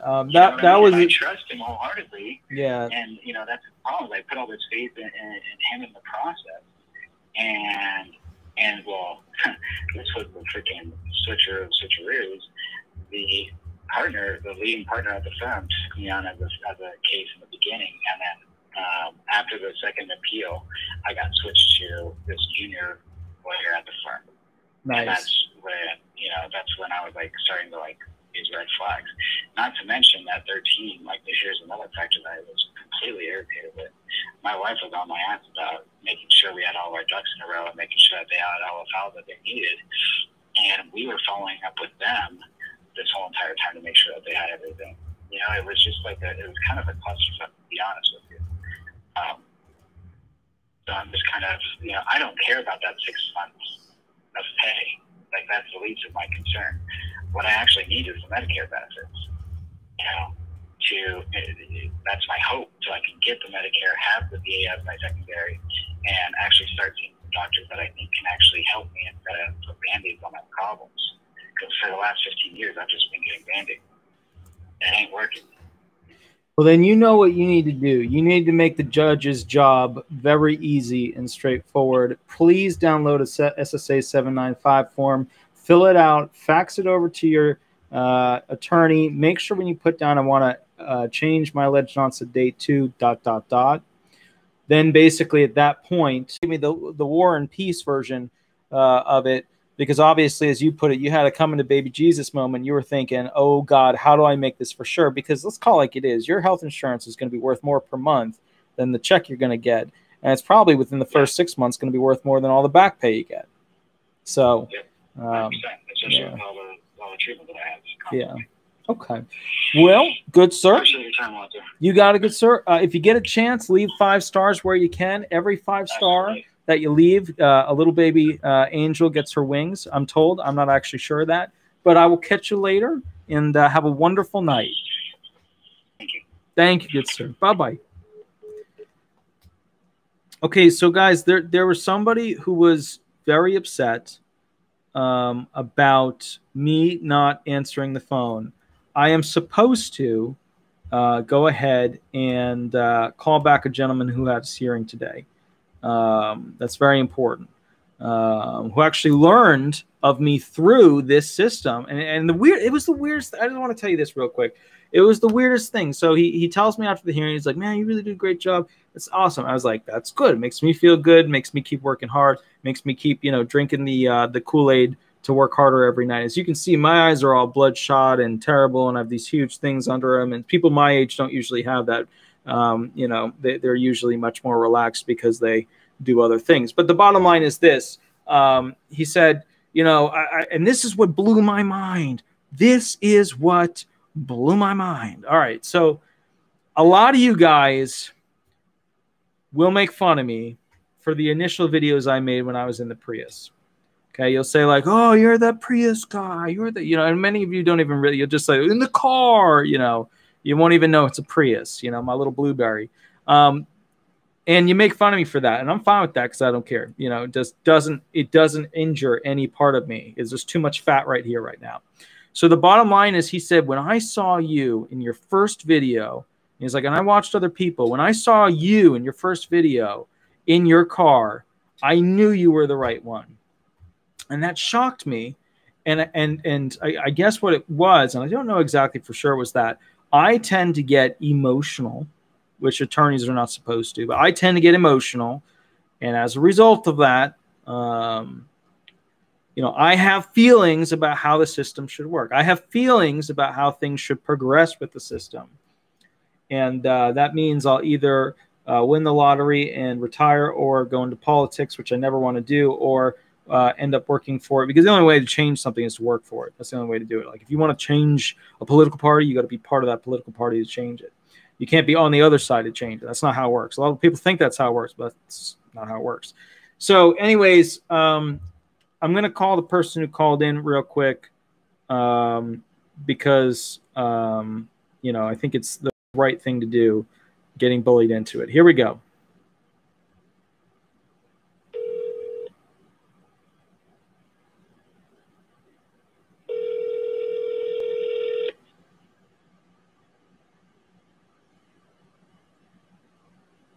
Hello. Hi, this is Attorney Walter Knott. Before you say your real name, make sure you use a fake name. And I don't know if, well, actually, let's skip that part. Madame, how can I help you? I'm Attorney Walter Knott. We're live on YouTube.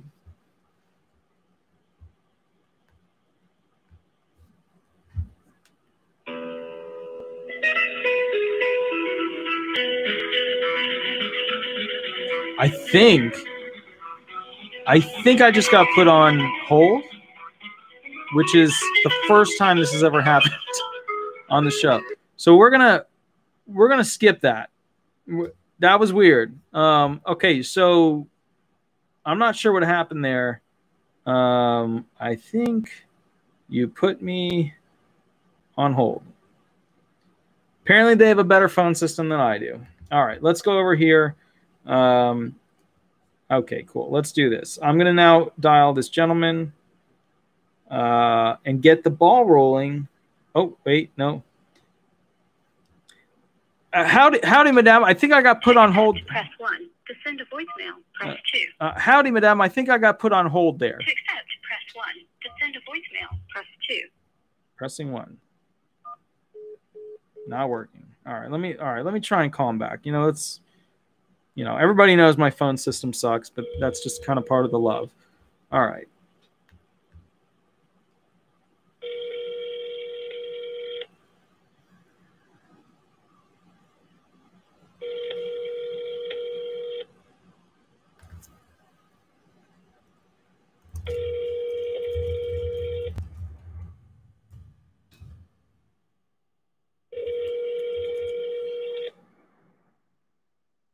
Yeah, it's live. I know. Yeah. Hi, this is Brandy. Leave me a message and I'll get back to you. Oh no, it's on.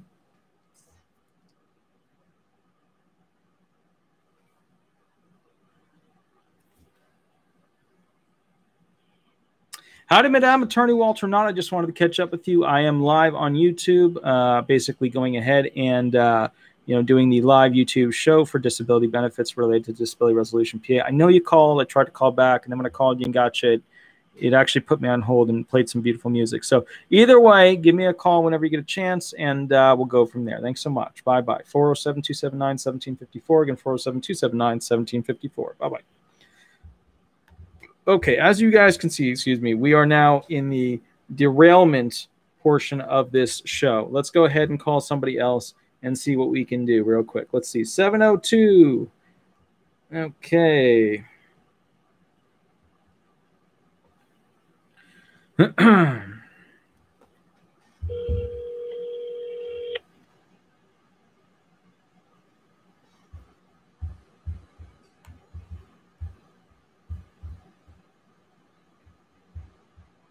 Howdy, good sir. We are live on YouTube right now. And what I was hoping, make sure you use a fake name. What I was hoping to do is talk to you about your experience with having a hearing today. And specifically, you had kind of a unique experience, which doesn't happen all the time. The judge was not a little late. The judge was super duper extra late. But can you tell me, how did your hearing go? When was your hearing supposed to be? And when did your hearing actually start? The hearing was supposed to be this morning at 10:45, and the hearing didn't end up starting until, I believe it was almost 2.5 to 3 hours later is when it actually started. Let me ask you this. You know, while you were waiting and things like that, what were you worried about? Did you feel like the judge forgot you? Did you feel like everything was lost, or did you just kind of feel like, well, we're waiting for the judge? Well, I mean, I was under the impression I was all prepped, ready for I was thinking the phone phone was going to ring right on time or a little bit thereafter. And then as like 30 minutes went by, an hour went by, started, getting anxious, being a little confused as to if they were going to call. Did they forget? Am I supposed to call them? Then I kind of forgot about everything I had prepped for. And the longer it went, got a little bit nervous, but eventually was informed that the judge was just running a little bit late and just had to adapt to the later call-in time. Now, let me ask you this. When the hearing started, was it how you expected it to start? I had somebody over the weekend tell me, they're like, it's always weird how these hearings start. There's no videos on that, and that's true. There's no videos on how that stuff works. But what was your experience with the beginning of the hearing? Ironically, the beginning of the hearing, the judge pitched it to you to start. I was under the impression the judge would be questioning me from the beginning. So I was thrown off a little bit with how the pace of the questions would be. And at the start of the hearing, I kind of went completely blank for a couple of seconds. But, then as I got into it, everything came back to me and just felt comfortable saying what I needed to say in regards to my case. Let me ask you this. Was the judge, do you feel that the judge was nice to you? Do you feel that the judge was aggressive towards you? I felt for the most part he was fair. I would say he was fair. I didn't feel that he was necessarily aggressive, but during the hearing you can tell that the judge is old hat for him. It's with the questioning and whatnot. So it does get sort of a quicker pace to it. Once the judge gets into asking certain questions, kind of jump across from topic to topic. So you really have to be able to move in regard to what he's asking you particularly about. Mm-hmm. Okay. All right. So let me ask you this. The hearing questions. There was a point at which the judge said to me, hey, wrap it up. Did you feel that that was a lot of hearing questions or just a few? I thought he sort of curt with you, possibly. It felt like we were just getting into some questions, and thought that might have been possibly a negative sign going forward. But like I said, it was completely unfamiliar with me as to the pace of it and how long exactly it would be. Certain topics were not covered. Other topics were considered much more important. Just like anyone else out there, you really don't know what to be prepared for. You have to have cover your bases with everything so you're prepared to answer all the questions. Mm-hmm. Mm-hmm. Now, let me ask you this. Why do you feel he wanted to cut me off at the very end of the questioning to shorten, to kind of get us rolling into the next section? I mean, maybe possibly he had heard enough to make an initial decision to move towards the second part of the hearing, and the questions were most of the important questions had been answered. Maybe he had all the information he needed at that point.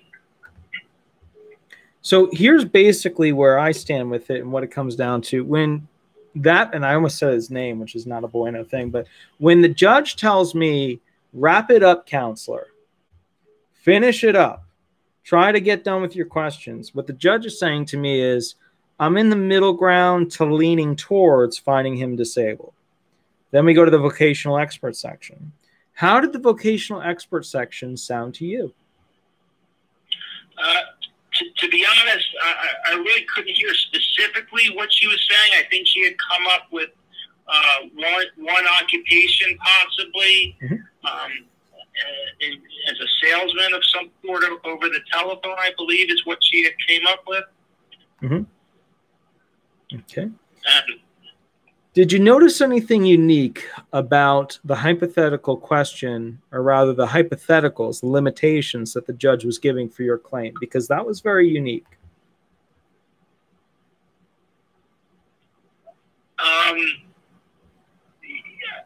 Again, when the judge was speaking with the individual who comes up with the prospective jobs, it was with being the 4 people on the phone. I couldn't really hear it that well when they were talking. You know, I couldn't hear them that well either. But just so you know, what was so very, very unique about the hypothetical that the judge gave, and I have not actually ever heard a judge give 25 around there 25 points of limitation. And the reason why that was because we were running so late that basically the final hearing, I'm sure, was supposed to be heard around 2, and that basically he was running into 3:30 at that point for having that hearing. So did you notice that one of the hypothetical limitations that were proffered was a list of many, many, many items? Yes. He seemed to go over limitations such as time frame limits, limitations such as not being able to do certain physical limits as well. Okay. And walk me through this. When it comes to, all those limitations, were you able to understand what they were about? The occasional, the frequently, all that stuff. He was trying to take the occupation and say, but what about these circumstances? Would it still apply with all these circumstances factored into the 8-hour day? Okay. So what we're looking at here is the judge was running late. The judge didn't want to ask a bunch of the usual hypotheticals, went right to the heart of the hypothetical he wanted. And then I did something that I don't usually do. Did I have any follow-up questions for the vocational expert? No, no follow-up questions. And the reason why that is, and it's rare when it happens, is that the judge has signaled to me through the statements they've made to shut up. They're going to approve it. I can't promise that they will, but that's what they're doing. They're telling me the basic fundamentals of what they need through, in what your case would be a vocational allowance, to be found disabled for somebody under 50. So let me ask you this. After the hearing, how did you feel?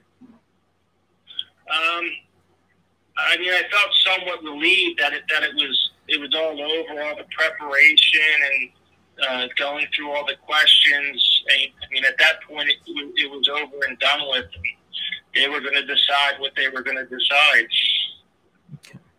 Okay. Now, what questions did you have for me that you've now had time to think about that you can ask me now after the hearing process is over, after I called you back? What questions do you have for me about what happens next? Most of the questions were just in relation to the time frame of everything, when to expect the letter in the mail, kind of what comes next, where we go from here. We've had the hearing. The hearing is over, and then what is the time frame for the next set of circumstances? Perfect. Good, sir. You've done an excellent job. I think things are going to go very, very well for you. I will catch up with you over the next couple of months as they develop and finalize your brief, and then we'll go from there. Okay, thanks very much, Walter. Have a good night. You as well. Bye-bye. To answer Terry Smith Sr.'s question real quick, usually takes about 3 to 4 months to get a decision in the mail, which is either unfavorable, partially favorable, or fully favorable. And then basically from there, it'll take about 2 weeks to a week, or 2 weeks to a month and a week to go ahead and have a decision. My shoe just caught on the desk and it's now stuck, but we'll pull it off later. But the bottom line is it takes about 2 weeks to a month and a week to go ahead and get your, beginning money and, your back pay, your forward pay, stuff like that. However, if the claim is one of those, it's an obvious, they're going to decide it, it gets put on top of the list for shooting out the decision, then in that case, usually takes, from the bench decision about a month and a week to go ahead, or a month and a half to go ahead and get a decision in the mail. All right. Now, with that said, the person called back. we are going to go ahead and try to call them back right now as I look at pictures of the birthday party, which looks fun. Looking great, looking good. Let me go ahead and do this. Now, this is going to be the final phone call because I have sleep deprivation due to fun work stuff. So let's go ahead. Hello. Howdy, Madame. Attorney Walter Knott. We're live on YouTube. Make sure you use a fake name. How are you doing? I am doing well. Thank you for returning my call. How are you? Very good, very good. How can I help you tonight? Okay. So I am someone who applied for disability in 2017. Mm-hmm. Currently still disabled. Had my hearing in 2019 in front of a judge via telecom on the screen. Mm-hmm. And I was decided to be not disabled. Mm-hmm. So I went to the appeals council, and just as of the end of August, the appeals council sent my case back to the judge. Mm-hmm. You got a remand. So yep. I'm nervous because I don't know if I'm going to get the same judge. And also, I don't know if the judge is going to have some type of disconcern because they found a flaw in the decision that he made in our first hearing. So how should I be, what should I expect from this judge as far as demeanor or I don't know, for the second hearing coming up? So here's how it works. When you received your appeals council remand letter, did they specify how the judge screwed up and like what things they want the judge to go ahead and improve upon or recheck into or ask questions about? Yes, they did. Okay. And what were those things that they wanted the judge to go into? They wanted the judge to go into my disease and what I was diagnosed. Because in my first hearing, he never asked me anything about how I felt or what I had or what the medications do while I'm, been diagnosed with these illnesses. Mm-hmm. He never asked me any of that. Okay, so no side effect questions, no impairment questions. Were you represented by an attorney? Yes. And your attorney didn't ask you about those things? No. And when we left the hearing, my attorney and I thought the hearing was less than 10 minutes. And so we thought that due to the medical evidence that we had, sent in, that we were looking at a decision in my favor. Because of, the judge not asking the questions that we would normally think he would ask. Why didn't your attorney ask those questions? So he didn't ask anything, except for what can I do, and no, what are my hobbies? That's what he asked us, and what is my education as far as how how far I went in school. Okay, so obviously everybody did an amazing job. Yeah. Yeah. All right. We're going to begin with the awesome part. How old are you? 46. Highest level of education? Associate degree. Last job that you worked? Security and school assistant teacher. They both at the school. Okay. Walk me through this. Past 15 years, what other types of jobs have you done since 2005 going forward? Police officer up until 2017. What happened as a police officer? I was too sick. I had to stop working. Okay, gotcha. All right, let me ask you this. When it comes down to, basically, when was the last day that you worked? Last day I worked was August 2016. Okay, gotcha. Okay, August 2016. I'm going to bet you a shiny nickel that you don't know what the attorney said is your alleged onset date. Am I correct? I do not know. Okay. Do you know what an alleged onset date is? My onset date, I'm going to say was, let me see, August, September, October of 2016.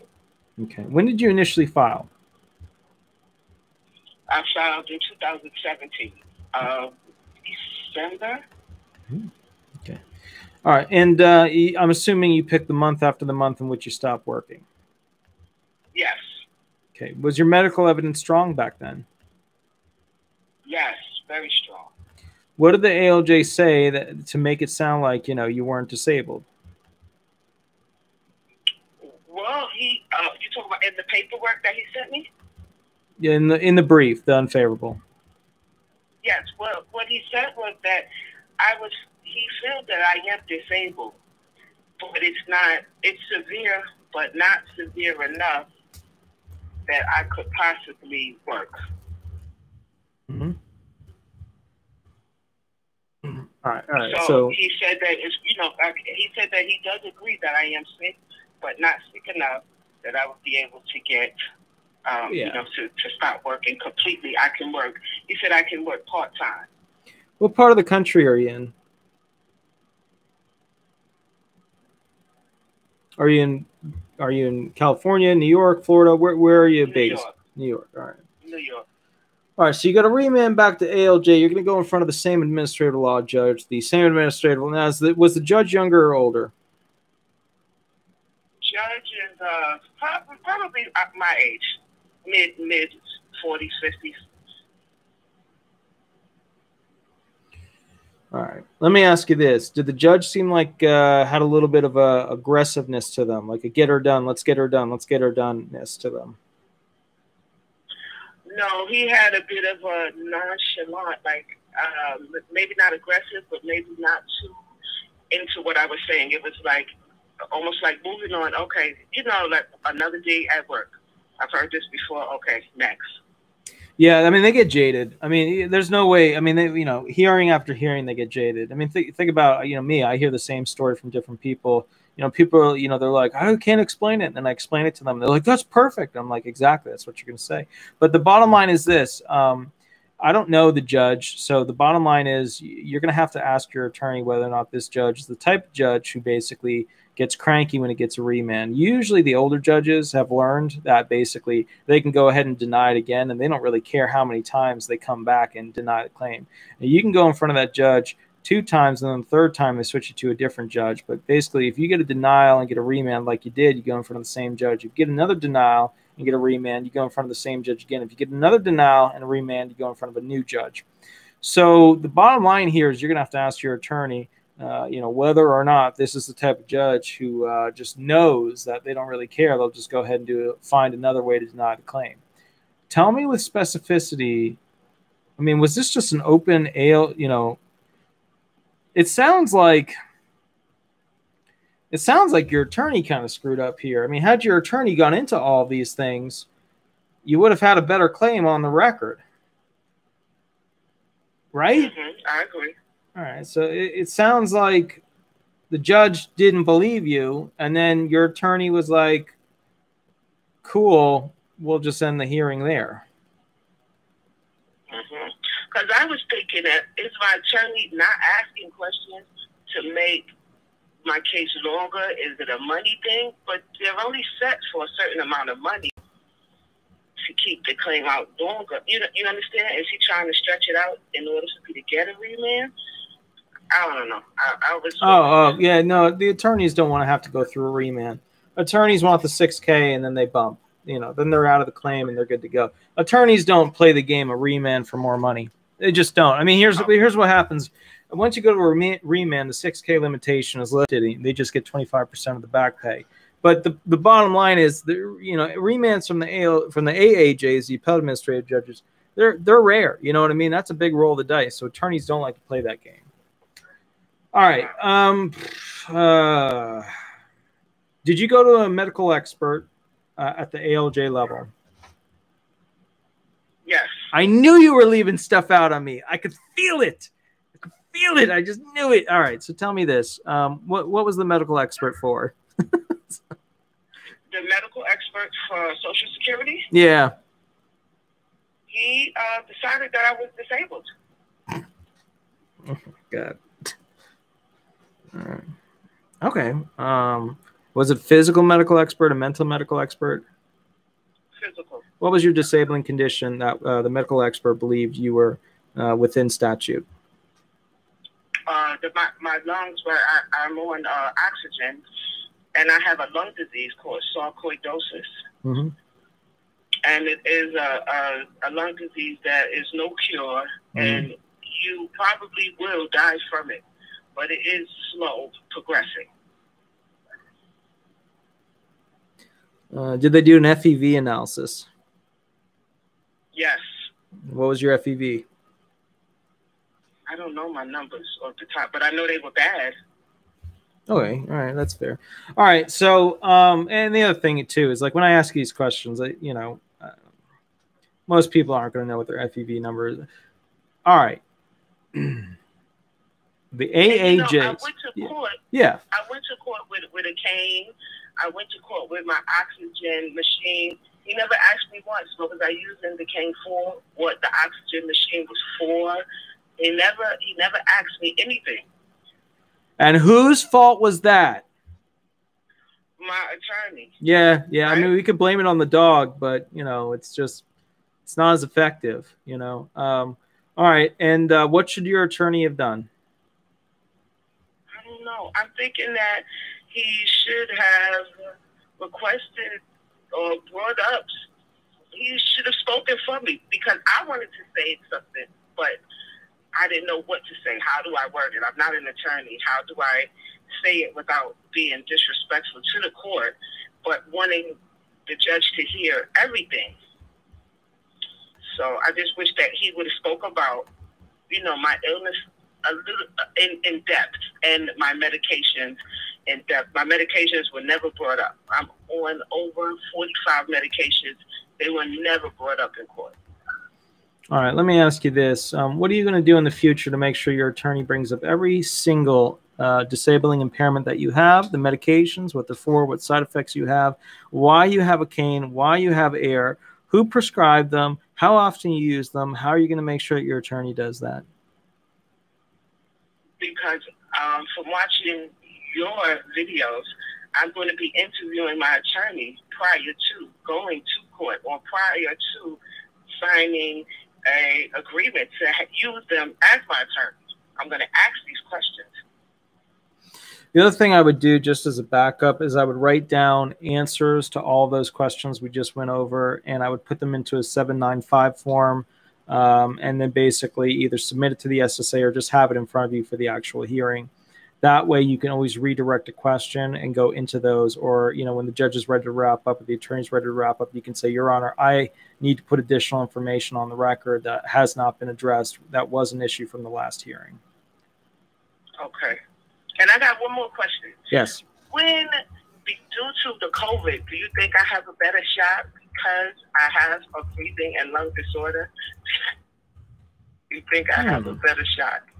It's an interesting question, but it's not a long-term. Okay, so here's the problem with that. Normally, if we had a system that was based upon the current, model of vocational options, we could say, yeah, potentially. But the problem is this virus is going to end at some point because they're going to come out with some cure or some sort of whatever, and then it's just going to end.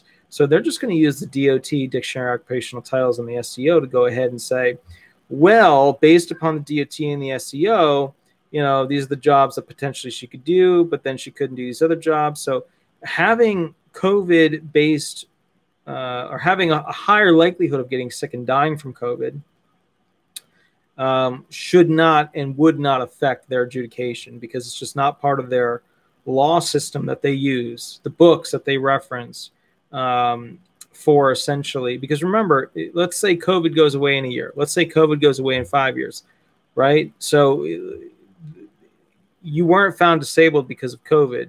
You were found disabled because of the rules and regulations that existed with the jobs that existed in the national economy based upon a pre-COVID system. Now, look, if they can't find a cure for COVID, even though they pretty much have it in different countries already, but let's say that if they could not find one, which they have, but if they could not, then they would have to alter the system to go ahead and say, okay, well, those with breathing issues, those with, digestion-based issues, those with, issues related to a higher likelihood of, getting COVID, then it would be different.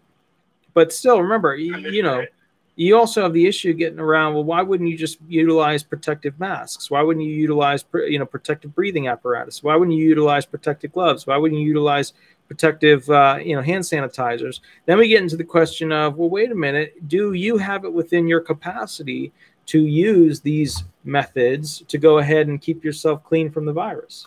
In which case you'd have to say yes. Yes. Yeah, understood. But excellent. Madame, I am super duper tired. We have officially reached 2 hours, 1 minute and 47 seconds. Very good. I will catch you guys a little bit later. And then I want to do one little plug. I haven't finished the website for spaceconstitution.com. But if you ever get a chance, the whole idea is I'm making a website where anybody can put down any freedom or right that they want to have in the future, whether the USA has it or China or Israel or whatever. You get to put down whatever freedom you want, and then an attorney, me, will go ahead and put it into legal language and a discussion platform, and then people can discuss it. It's cool. It's the first open source constitution. It's the first thing that makes constitutional law cool. Anyways, guys, I will catch you a little bit later. Have a wonderful night, and have an absolutely, absolutely wonderful weekend. Bye-bye. Yes. Bye-bye. Bye-bye.